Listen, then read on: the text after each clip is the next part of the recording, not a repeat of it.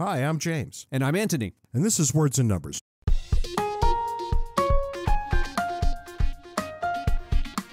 Someone who we have not mentioned in a long time, who does a tremendous amount of really good work for us, is Andrew Mount.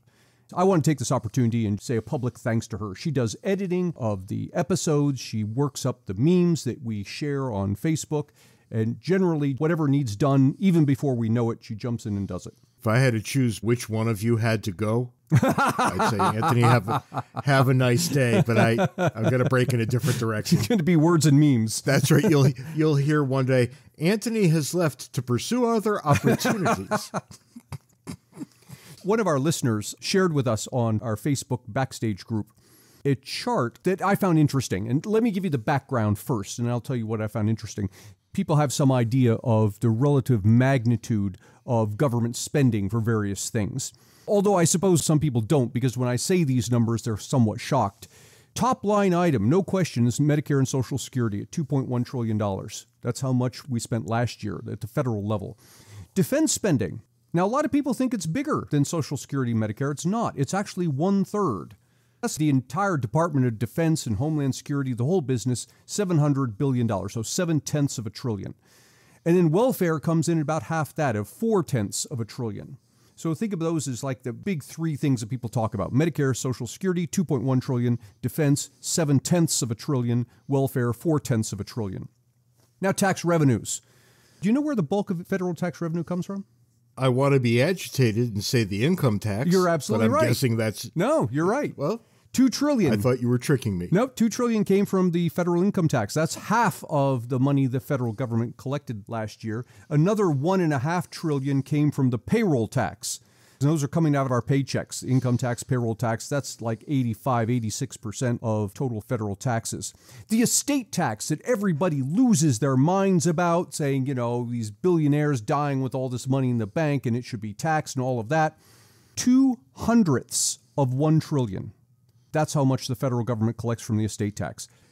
Income tax, $2 trillion. Payroll tax, $1.5 trillion. Estate tax, 2/100 of $1 trillion.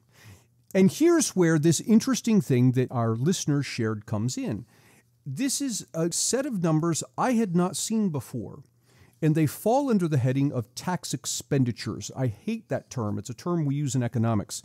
Tax expenditure means money that the federal government is not collecting because it gave somebody a tax break. I dislike the term expenditure because it implies that somehow the money belongs to the government and is now giving it to you. It's the same thing when politicians would say, this tax cut costs. Right, that's exactly right. Yeah, what do you mean it costs? It's my money. Tax cut costs nothing at all. So think of all of the special tax breaks that people might lose their minds over. Any idea of what the biggest one is? And when I say the biggest one, this is the biggest one by far, like almost twice the size of the second biggest one. Because one of the things people say is, they'll talk about corporate tax cuts and tax cuts for the rich and there's write-offs that people get and all of this. None of that is it. The largest tax break that the federal government gives is... Oh, the mortgage tax break, right? No, it's the fact that employer-provided health insurance and retirement is tax-free. Right. Those two things cost the federal government, if you want to think of it as a cost, $5.2 trillion a year.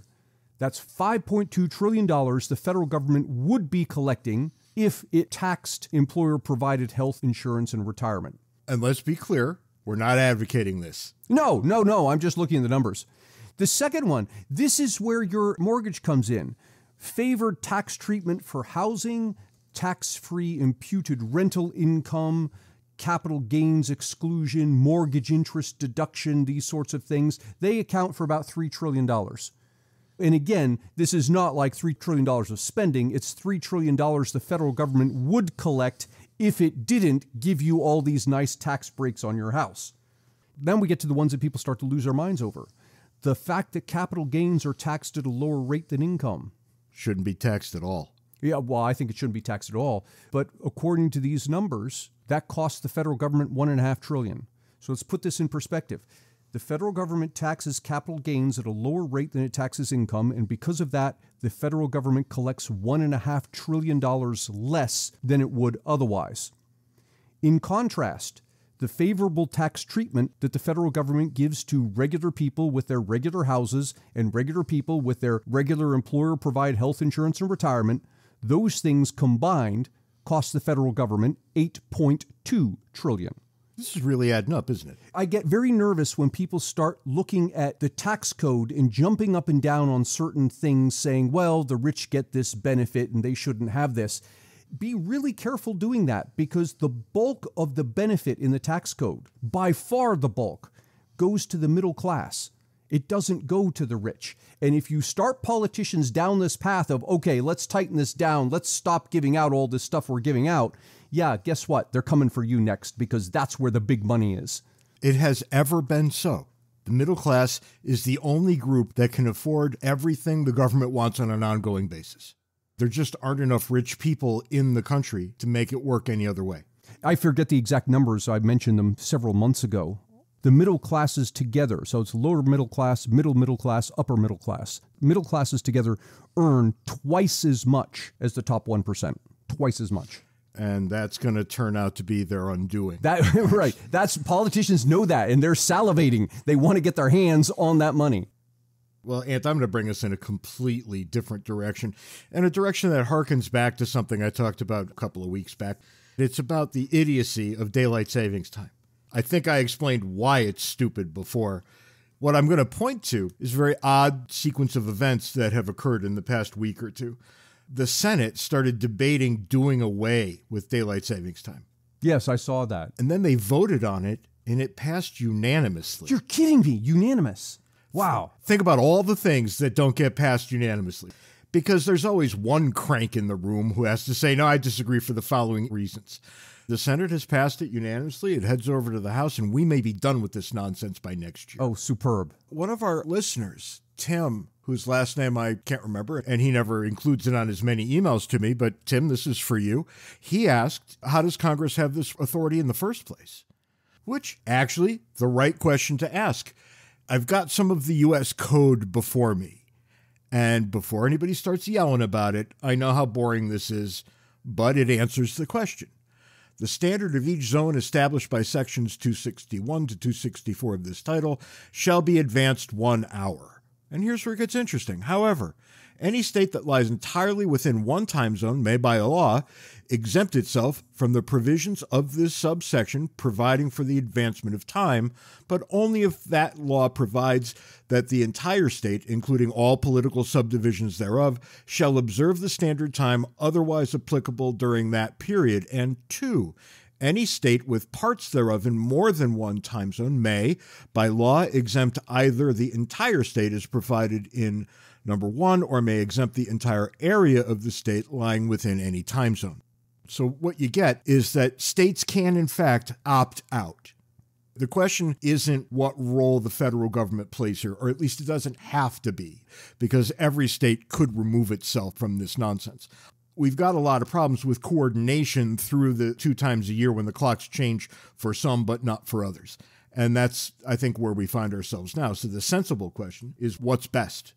Do we keep changing the clocks twice a year, or do we just say to hell with it? Well, now that I'm thinking about it, I don't understand what this law does. Because in your case, Arizona doesn't change its time, which means that others... I know, but your state does, and I can't keep my calendar straight. No, understood. But the other states could do what Arizona's doing right now. This law is not forcing them to do that. It's simply saying you can if you want to. A lot of times, what you find is that on mundane matters like this, you often learn more about how your government acts and operates than you do when the stakes are really high. So this is going to be educational. I can't wait to see how this plays out, because it's going to teach me a bunch of things about the United States House of Representatives, what the attitude in the House is toward the Senate, where the president comes down on all of this. I can't wait to see how it goes. This brings us, of course, to the foolishness of the week. And here, I'm going to say that Washington, D.C. wins the foolishness of the week. And you're thinking, oh God, what did those morons in the Capitol building do? But no, It's actually the city of Washington, D.C., or I guess the district itself. Something we never think about. That's right. Not since Marion Barry did crack with a couple of prostitutes in a hotel room have we thought much about D.C. government. You forget there's a city there. Yeah. That's right. You might have actually noticed this. I know you're oblivious to most things like this, but it recently became the case that sports betting is now legal damn near everywhere. What do you find? Well, you find a bunch of private businesses rushing in. I get 3 mailers a week telling me that if I just open an account, they'll put $200 in it for me. Wow. Knowing that gamblers can't resist that sort of thing and that they'll eventually lose it anyway. Right. Washington, D.C. somehow managed to lose $4 million on its own sports betting app. So what are we left with by way of observation? Government can't even get sports betting right. Who did? Countless men in the old neighborhood who did business out of the back room at a barber shop. Right. Those guys never went out of business on sports betting. You got to be kidding me. Who else? Every building in Vegas is testament to sports betting to some degree or another. And yet here we are, Washington, D.C. can't keep in the black when they run their own sports betting nonsense. Oh, my God. That's astounding. This is kind of like California right now. We're going to talk about this before long, I'm sure. California can't manage to make a profit with the marijuana sales. Well, and this one, you know exactly why. They added so much tax to a bag of weed that it makes more sense for people to keep buying it from that guy down the corner. California is not putting weed dealers out of business. It's advertising for them. Oh, my God. So there's still a burgeoning trade in illegal weed in California. It's just illegal for a different reason. Yeah, that's exactly right. I mean, you could buy it. As long as you don't get caught buying it from the guy, you could smoke it 2 steps down the road later and nobody's going to say a word. Right. Now, here's the astounding thing. If you had a business whose main job was to do something, sell computers, for example, and that business decided on the side to go into sports betting, the smart move is you subcontract the thing to somebody who already understands that business. Or you go buy an existing sports betting thing, but you understand that that's not your specialty. You hire somebody who does have that specialty. Not so, apparently, the city of Washington. Nope. I'm reading the story in Reason magazine. The subheading is this: despite having a near monopoly on district-wide betting, poor decisions and mismanagement led to millions in losses on Gambit, D.C. To get more Ant and James, buy a copy of our excellent book, Cooperation and Coercion. You can find the paper and electronic versions on Amazon and the audio version on Audible. If you'd like to support Words and Numbers, make your way over to patreon.com/wordsandnumbers, where you can contribute to our podcast-making habits. If you'd like to schedule us to come speak at your event, be it corporate or educational, or have James officiate at your wedding, send us an email at wordsandnumberspodcast@gmail.com. Here we are, James, at 2022, a little bit more than a decade after the Affordable Care Act went into operation. I hadn't realized it's been that long, but I guess it has. This was a train wreck of a piece of legislation for me. Did I ever tell you what happened with this? No. It's almost like that remark people make about student loans. If you think college is expensive, now wait until it's free. Right. Well, so too healthcare, because I remember when ObamaCare was passed, I had a pretty good job. The place I worked, Strata up in northern Utah, was folding up its tent. So I took a buyout offer, and then I did not have any more income. And when I was unemployed, we started looking into how we would get health insurance for the family. And we got on the exchanges. Once you factored in the premiums I would pay and the deductible I would have to meet, I would have to pay $36,000 before anybody in the family had 1 penny covered out of it in the plan. So right off the bat, I can tell you there was no way I could afford that. I could have dried up my bank account and afforded it, but we have to live here in the real world where we make hard choices. And what ended up happening was I did some math and I figured out, well, it's better for me to just pay the penalty. So for the privilege of not having health care, I ended up paying a penalty. It was hard to write that check. And then here's where they got a big fistful of salt to grind into my open wound. A year later, I got a piece of mail from the IRS, and it said, "We didn't charge you enough penalty on the healthcare. Would you please give more? Please remit $1,400 more." Oh, my God. Oh, and if you think that's bad, I got to go look up what the fine was, because it was way higher than that. I did not get covered because it was too expensive because it was free. The Affordable Care Act was signed into law in 2010, but it was phased into effect from 2011 through 2015. Now, what I wanted to do here, as we stand about a decade out from its ratification, is look at the promises and look at the realities of what's happened. And there were lots of words that were being said, but basically there were two things. This is documented all over the place you can find. President Obama promised that the average American family's health insurance premium would drop by $2,500. And he promised that everyone would be insured. I want to get to, if you like your doctor, you can keep your doctor. Yes, and also there was, if you like your doctor, you can keep your doctor. But I'm looking at the data, and it's kind of interesting because if you go back to 1980s, 90s, early 2000s, health insurance premiums were rising at double-digit rates. I think they averaged something around 14% a year from 1974 through 1982, and then it kind of calmed down a little bit to 10 to 12% thereafter. But that's ungodly. Let's put that into perspective. If you invested in something that paid out that kind of return, you'd be pretty wealthy pretty quickly. Yeah, exactly. But then something happens. Around about 2005, the health insurance premiums, while they're continuing to rise, they rise more slowly. And they slow down to about 5% a year. And then we have the Affordable Care Act phased in. And after the Affordable Care Act, how much are they rising a year?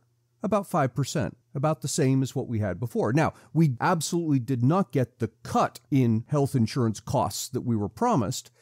The rate of growth is lower than it was in the 80s, 90s, early 2000s, but the rate of growth now is about the same as it was just in the 4 or 5 years prior to the Affordable Care Act. So on that count, I'm not sure what we got here for our money. There are various arguments about why we had those giant increases back in the 70s, 80s, 90s, and all of that goes beyond my expertise, other than to say that this is an economic issue, but we need to talk to a health economist about this. And we've gone out of our way for many years now not to offer too detailed an analysis of healthcare. Right, because it is so complicated that there's an entire field of economics devoted just to this one industry. And here's something that most people never say, but we're incompetent to do that. Yeah, that's about right. Yeah, so we take a big giant breath and we look to the healthcare economists. All we can say is, look, here's the trend. Now, the other thing that we were promised was that everyone would be insured. And of course, in a nation of 300 plus million people, there's no way you're going to get everyone insured just by the laws of randomness. But you can see an argument for getting basically everyone insured. There, it's kind of a mixed bag. On the one hand, the fraction of uninsured Americans has almost cut in half. That's not nothing. Yeah, prior to the Affordable Care Act, it was around 13 to 15% of the population uninsured, fluctuating in that area. Since the Affordable Care Act, it's been around 8 to 9%. I'll take that every time if it doesn't come with all kinds of extra baggage. But then there's this other oddity. If you add up the fraction of Americans who are uninsured and the fraction of Americans who are on Medicare or Medicaid, that number is basically the same after the Affordable Care Act versus before. That story is consistent with people who were previously uninsured now are on Medicare or Medicaid. In other words, you could achieve what I'm seeing in the data here simply by expanding Medicare to include more people, which I believe the Affordable Care Act did. And already my eyes are glazing over. What am I supposed to think about this big jumble of business that we're thinking about? The takeaway here is, according to the numbers, it's unclear to me that the Affordable Care Act unto itself achieved anything at all. Rather, what appears to have happened is an expansion of Medicare and Medicaid has achieved this second item, which is a reduction in the number of uninsured. I'm not sure what I'm left with at the end of the day, but what is clear is that all this wonderful stuff we were promised did not come to pass. Now, on the other hand, it does not seem that the thing has blown up, as many economists, myself included, said at the time that this is going to be a huge debacle. I don't know that it is a huge debacle, but it's not a resounding success either. And we're only now getting the relevant data that we would need to make that determination. When we look at per capita GDP or however you want to measure this sort of thing, it doesn't seem like any of them yield out a straight spike up to the top. It just seems to be more of the same, that soft leveling that's been in the numbers for the last 15, 20 years. Is it still going up? Yes. Is it going up some massive amount per capita? No, it's not. There's another consideration lurking in the background, which is we see the rising price of healthcare and equate that with badness, that this is a horrible thing, price of healthcare is going up. But we're ignoring what's happening on the other side of the equation, which is the quality of healthcare is going up. And there's this beautiful thought experiment that Don Boudreau introduced me to, is to ask someone, would you rather have today's healthcare at today's healthcare prices, or would you rather have 1970s healthcare at 1970s prices? And if the answer is you want today, then what you have just said is that yes, the price has gone up, but the quality has gone up by more. And you can do that exact same thing with the 80s, the 90s, the aughts, sure, and the teens. Yeah. Because it's going to be the same answer. When we think healthcare, we automatically think about price. But I always think about results, because the healthcare that I get now is so much better than what anybody got in the 1980s. If I were born 100 years earlier, I'd already be dead. Yeah. I have no doubt about that. And if I weren't dead, I wouldn't have any of my limbs. They'd have cut them all off because of various infections I've had. And you start to look at things that way and, well, I don't care what it costs. I'm still alive and I have my 4 limbs. What kind of price do you put on something like that? You get these anecdotes like you're giving, and the response I often get to stuff like this is, well, yeah, I can see you've got better diabetes treatment and you've got mechanical hearts and all sorts of things we didn't have before. But people say, look at infant mortality numbers. We've got the highest infant mortality numbers in the developed world. And what's fascinating about infant mortality, actually 2 things. One is that the numbers aren't uniform across countries. Germany, for example, does not count children who die within the first week of birth as infant mortality. If you don't survive more than a week, you don't show up in the numbers. Whereas in the United States, if you die 24 hours after birth, that's counted as infant mortality. And the better the prenatal health care is, the more likely sickly children will survive to be born in the first place. And so the higher infant mortality rate can actually be indicative of better health care. And I think that's precisely what we've got here. I don't know that every country is in that category, but I think the United States is. Something else that people say is that you have to be careful in the United States because you get sick, you don't have insurance, you just die. And that's actually not the case. It's been the case for a while, actually since 1986, possibly longer than that. But in 1986, this was encoded into federal law. The Emergency Medical Treatment Act, in which Congress said that hospitals must accept anyone who shows up in an emergency room, regardless of whether they can pay. Now, the hospital will come after you trying to get you to pay after the fact, but by law, hospitals cannot refuse emergency services to anyone, regardless of insurance. And the unintended consequence here, of course, is that emergency rooms are often packed full of people who are not having an emergency. I hear the complaint often that people die on the streets in the United States because they have no access to health care. It's almost as if there are a group of people who are going to make an argument, facts be damned. But you can do your own analysis here. How many people do you know who died because they didn't have access to health care? Right. Almost everyone in the United States is going to answer 0.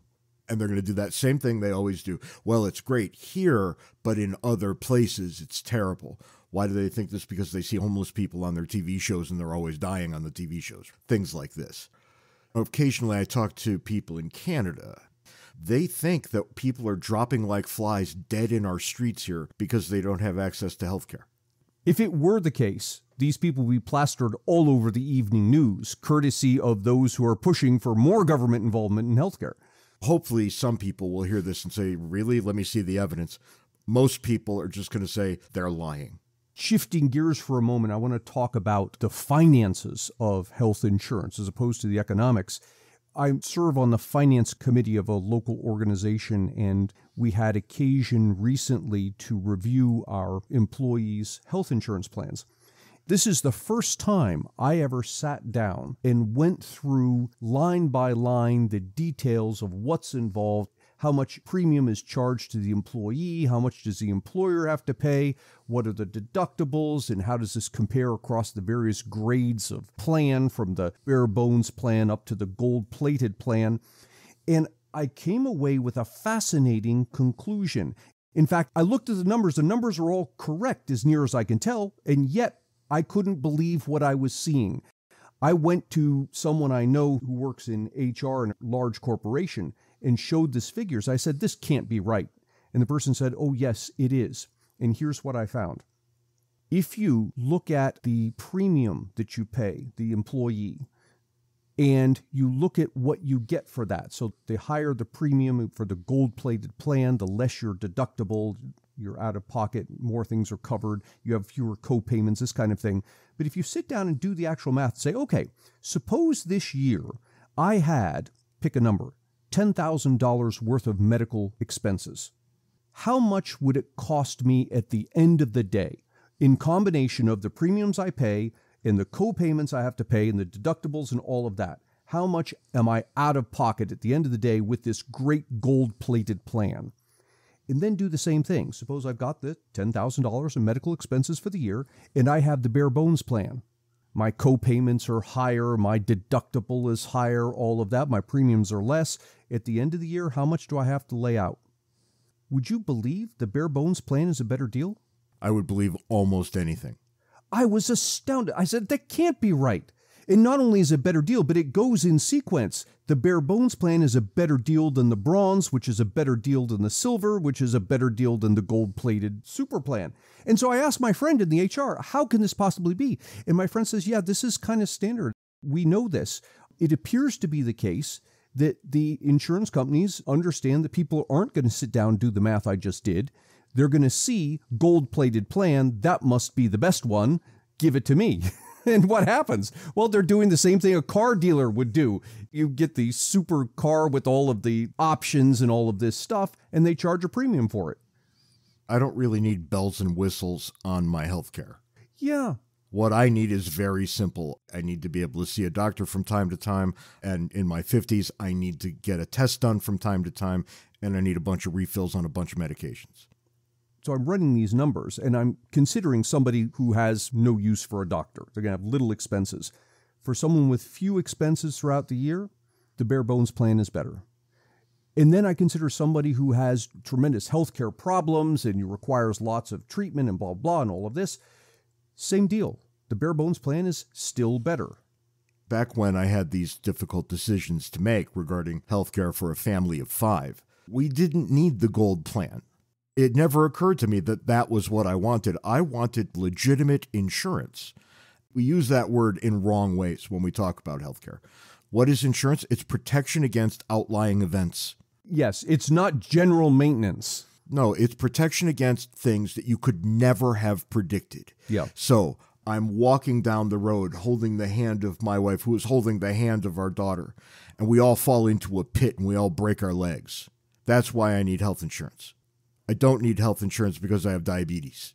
That's not unexpected. And honestly, with advances in the last bunch of decades with diabetes, I don't even need to talk about it with the doctor. I can probably get most of the way home on a Wikipedia page. I don't need specialists to charge me $100 to tell me what Wikipedia tells me for free. I'm not here making some kind of crazy argument that doctors don't know what they're doing. Of course they do. But I can figure it out pretty quickly in the few limited things I need to figure out. Why is that not good enough? Why do I not have insurance against catastrophes? Because that's what I'm looking for insurance for. Most people think it's to cover everything every day. That's not insurance. That's maintenance, and that's part of why health insurance has become more expensive. It's only a part, but people have come to want maintenance from their health insurance plans. You want the eyeglasses, you want the dental work or whatever it is. all right, fine, but that's going to increase the price of this thing. Every dime that your employer spends on your benefits package could have been a dime added to your salary. And therein lies another reason why health insurance has become more expensive. Because the government doesn't tax the health insurance benefits. And so what's happened over time is that workers and employers have come to this agreement that the raises that the workers get will go predominantly to this tax-free thing, the health insurance, rather than to money in the pocket. And so what happens? You get greater demand for insurance, that's pushing insurance up, and you get the phenomenon we just talked about, which is I'm getting all this money thrown into my insurance plan. I now want my insurance to cover things that insurance really isn't meant to cover. And again, this increases the costs, which comes back in the form of higher premiums. Compensation has gone through the roof. And people say, no, it hasn't. This is what my paycheck has been every year for the last 5 years.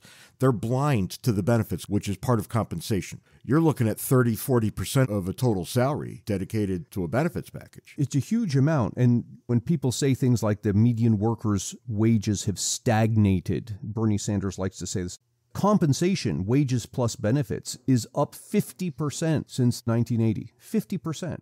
And that's adjusted for inflation. That's actual real purchasing power.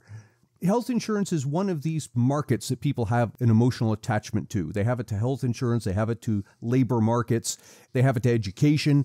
And somehow people think that when they attach an emotion to a market, that somehow the laws of economics shouldn't apply anymore. Yeah, that's exactly right. And if that's true of a reasonably large subset of the population, you've got a real problem when it comes to figuring out how to solve problems. Yeah, you've got a real problem because you aren't bringing to bear the tools you need to bring to bear, which are economic tools. Instead, you're bringing to bear the political tools. Because why? The politicians can get elected if you are emotionally involved. Just a little exercise for people who are listening. Go take a look at Bernie's Twitter feed and count the number of times he uses the word must. You rarely see a tweet come out that Bernie hasn't used the word must in. And when you can start paying attention to the use of certain words in a language, you start to get an insight into the soul. People who use the word must all the time, what they're saying is that we must use the power of government the way they want us to.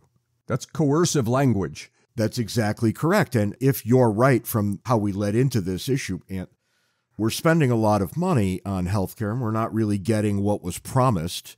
Of course we're not getting what we were promised, because who promised it? A bunch of politicians.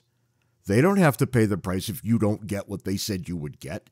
Healthcare more expensive, maybe better, but more expensive.